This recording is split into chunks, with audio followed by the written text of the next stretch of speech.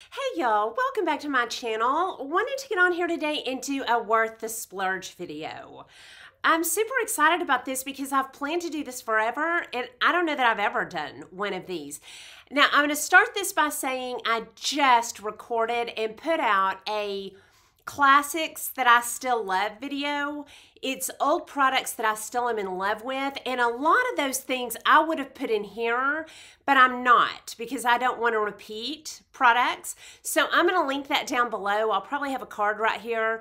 After you watch this video, catch that one because there's a lot in there that is definitely worth the splurge, but I'm not going to repeat. So anyway, I'm going to jump right into this, and these are just products that, in my opinion, are worth my splurge. They may not be worth it to you. You know, this is a very subjective subject, but I'm very careful what I'm spending right now because I have loads of cosmetics. I'm like an Ulta store. So when I buy something, I'm like, do I really need that? I can just go into my stash and pick out something. And it's nice stuff. So do I really want to spend that? And if I do, that is worth my splurge. So have a lot of really good products in here. I'm going to start with two that I'm not going to talk about long because they've been in several videos recently. But these products are why I'm doing this video. Because the Charlotte Tilbury Film Star and the Flawless Filter, I said recently in a video that both of these were worth the splurge to me because they last so long. I'll start with the Film Star. It's a bronzer and a highlighter. What I love about this so much and why it's worth it to me to spend that extra money, it lasts forever. I've been using this, I bet, for a year, and that's the pan I've hit. It took me forever, and I wear these every single day. Every day. This is what I'm using up, and it's great just to, for my daily life without looking like too much. The highlighter does not show a lot of pores. Well, I don't notice it. I don't have a big pore problem, or prominent pores, not a problem, but it just right on the apples of my cheeks. And makes me just have a healthy glow. And I always put it on the end of my nose because I put my contour above where it turns up and right below, and this on the end, and that all together makes a really nice upturned nose. So when this is gone, y'all, it's going to be rough. That's going to be rough because I love this so much. Lasts forever. I think it's $60. I would definitely do that again. And then the Flawless Filter. Forever. I've been using this every day, and it's down to about here. I've been using it every day for about, I'm going to say 2 or 3 months. I use it as a primer, but with that, I dot that on, dip it again, dot that on, and it's plenty for my whole big face. This adds a beautiful glow. This bottle is going to last me forever. It's beautiful packaging. I love those. So now I'm going to move on to some products. A lot of these you may not even remember I have. I'm going to move on to highlighters in general. What I'm looking for in a highlighter is something that doesn't just sit on my face like a shiny streak, where people are like, yeah, she got some highlighter on today. Like that just looks like a lit from within glow. That's what I'm always looking for. Even if I'm going out to an event, like a charity event or a dinner, I'm still looking for a lit from within glow, sometimes more intense than others. And so I'm going to talk about the brands that I think are worth the splurge. One of them is Charlotte Tilbury. All of her highlighters that I have tried are beautiful. This Glowgasm, all of these are shiny products. And I haven't used this a lot, but this is a beautiful highlighter. And you just get a good packs a punch. And it just is smooth to me. Okay, then another brand that just, every time I wear it, I'm blown away, and that is Natasha Denona.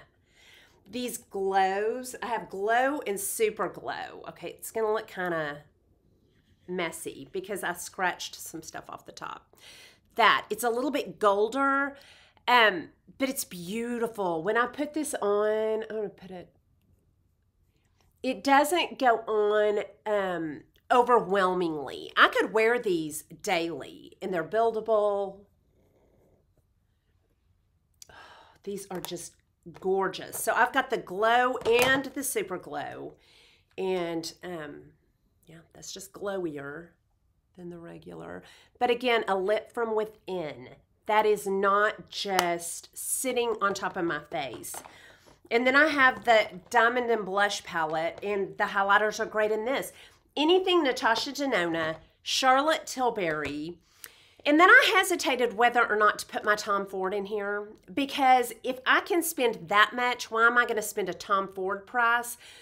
But this is beautiful. And this is the, hold on, Skin Illuminating Powder Duo. Okay. That's it. And this is another lip from within that I could wear every day, or I could build it and wear it out. But look at that. It's just almost see-through. And then, I don't know if you're going to be able to tell. It's just subtle and beautiful. Again, for every day. And then you've got this one that's a little bit darker. I like to mix those. But with the Charlotte and the Natasha, I don't know that I would ever need to spend Tom Ford prices. But if you like ultra luxury, this is beautiful. Okay, next I have a concealer. I don't know if, even if you've been with me, I don't know if you'll know that I have this. And it is one that I keep right here in my desk, because when I want to use it, or sometimes in my purse, it's the NARS Mattifying in the pot. And I use this with a little beauty blender, my Cheeky, that I use for a million different things. Or the Morphe, hold on. Or the Morphe, you can see that I use, it's been used, it's with this. This is the M504. And I'll just dip this in here and then just dot it right here. And it layers beautifully. It's creamy, but not greasy. Spreads really nice. And for a touch-up is what I always use this for.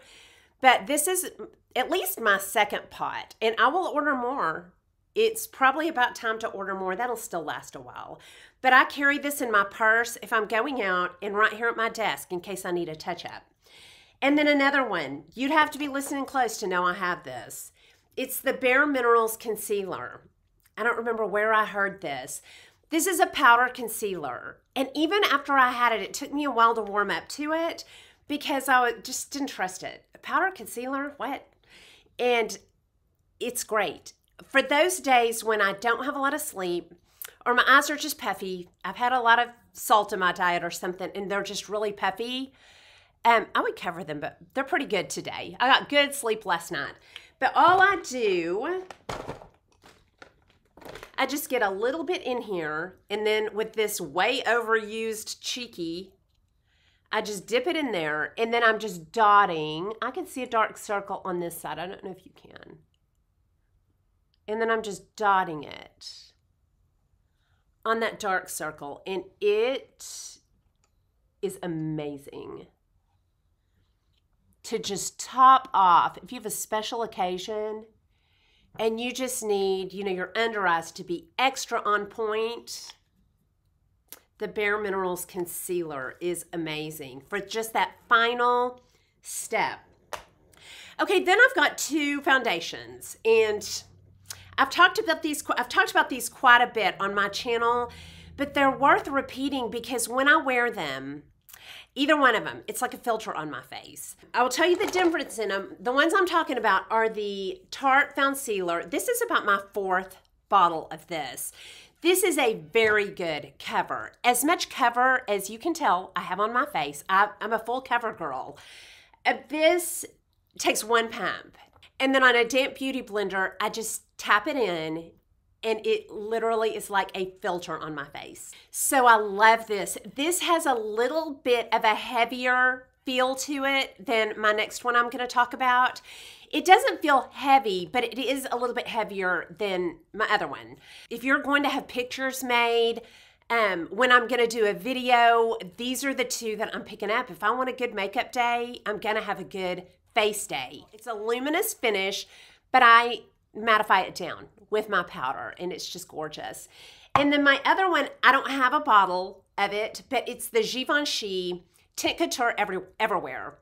And I don't have it because I told y'all I am picky about when I'm going to spend my money on makeup with all this makeup. And I had 2 of these. So I was like, no, I'm not buying another one when I have 2 of these, but I will. And the Everywhere is everything I just said about this, but it's a little bit lighter feeling. I would say about 50% lighter, but I still feel like I have a filter on my face when I wear that. It's a good, I'm going to say medium to full cover, but feels full on me, but I may be building it up. It is, it's lovely. It's more of a skin to matte finish, but not at all flat. Leaning towards the skin, like halfway between a luminous and a matte, I would say, somewhere in there. And I can mattify it down fine, and it is a filter. Both of these are a filter on my face when I wear them. They're beautiful. Okay, next, I have some liners. And I'll tell you, anytime I'm buying a liner, I think, why am I doing this? Because at the drugstore, I love a Rimmel liner, eye and lip. So, you know, that kind of knocks out anything that's worth a splurge. Yet I still have some that I will splurge on and not feel bad about it because I love them so much. The first one I've talked about recently, and it's this Pat McGrath Buff. And it's a warm nude that I can wear with cools and warms. And all of these that I'm going to be talking about, they have a kind of a plasticky feel, and you need a good sharpener to sharpen them down because and they just sharpen real smooth. They're not wood. I don't know what that material is. And then the liner itself is between a twist up, the texture is between a twist roll up that breaks off too easy and a traditional pencil that you have to sharpen.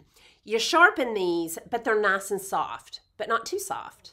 The Pat McGrath Buff, any of the Charlotte Tilburys, same thing. It's the same kind of packaging, and then a kind of a softer liner so you're not working to get it in, but it's not too smudgy either. These are beautiful liners. I feel like they are worth my splurge, even when I'm being careful. And then a liner you might forget about, Lancome Liners. I think these are, they're pretty much always worth my splurge. I love them. I don't know what it is about them, except they're like these others that they're real easy to put on. Today I have on Ideal. I have on Ideal. Heard about that years ago on Lisa D1. It's a good, just a good, beautiful nude. And I wear it with either blankety. I think this is Bosom Friend from MAC. They're just a beautiful texture. I want a warm color, like a nice spice with a Lancome liner. If you know of one, let me know the color I need to get. Okay, and then the Lancome eyeliners. To me, this is worth a splurge. And if you know my preferences well, you will know I'm crazy about a Rimmel black liner. I use this every day. It's what I always have on my upper lash line. The reason these Lancome liners are worth it to me is because of my lower line. Before I put on my eyeshadow, I draw a line here and up where my eyeshadow is, kind of a guide. I don't like it too stiff, and I don't like it too where I'm just, you know, running. It's too thin or it just goes on too easy. I'm very picky about that lower line. I will tell you, I thought I loved this Wet n Wild, and it's just not the right consistency. These Lancome liners are perfect. They're not overly dry, and they're not overly wet. They're just a perfect consistency for that lower line, to the point that I'm like, yeah, I'll get that. Now, if L'Oreal had one, I would definitely try it because I know they're the same company. So I would try a L'Oreal. I just haven't found one. But right now, these are definitely worth my splurge. And the one I use every day is Black Coffee. Then I have a gray one I love. And so I love those. Okay, I wanted to talk just real quick about a couple of utensils that I have that are worth my splurge. And the first one is this cheeky beauty blender. I keep about 5 of these laying around my house and in my purse. These are blush, cream blush application. These are concealer application. These are, that may be it, blush and concealer, which I focus on a lot. These just get a workout with me. I've never found a cheaper one. I like better. I've tried the e.l.f. and it's nice, but it doesn't replace this. I keep these in backup, and I will continue to splurge on those until I find something that good. I love the Miss A big ones, but haven't found a small one. That cheeky size is great. And then the Wayne Goss brushes. I think I have one more. I do. There's one more, but this Wayne Goss brush set, eye brush set, has totally been worth my splurge from about 2017. And a lot of times eye brushes might come down to your eye shape, and that brush is so perfect for my transition. And I go all the way over in here, and it's the perfect blender, lays it down real smooth, and it's just a beautiful brush. This one is number 20. If I lost all these brushes, that's the one I would replace. Number 20. It's just a great brush to have around. And then the other one I use next most is number 16. And I'll use this in powder and start up here and then blend real soft. And it's just the perfect amount of stiffness. These just are lasting me forever. They don't shed. It gives a beautiful blend, and I just think these were worth every bit of the whatever my husband paid for them. All right, and that is all of my products that I think are absolutely worth my splurge. Y'all down below, let me know any products that you feel this way about. You know, you're kind of frugal with your life, but then you're like, no, I have to have this. It's worth my dollar. Y'all let me know the products that are like that for y'all. And that's all I have for you. I hope you enjoyed this video. If you did, please like and subscribe. Leave comments and questions down below, and I'll talk to y'all soon. Y'all have a good day.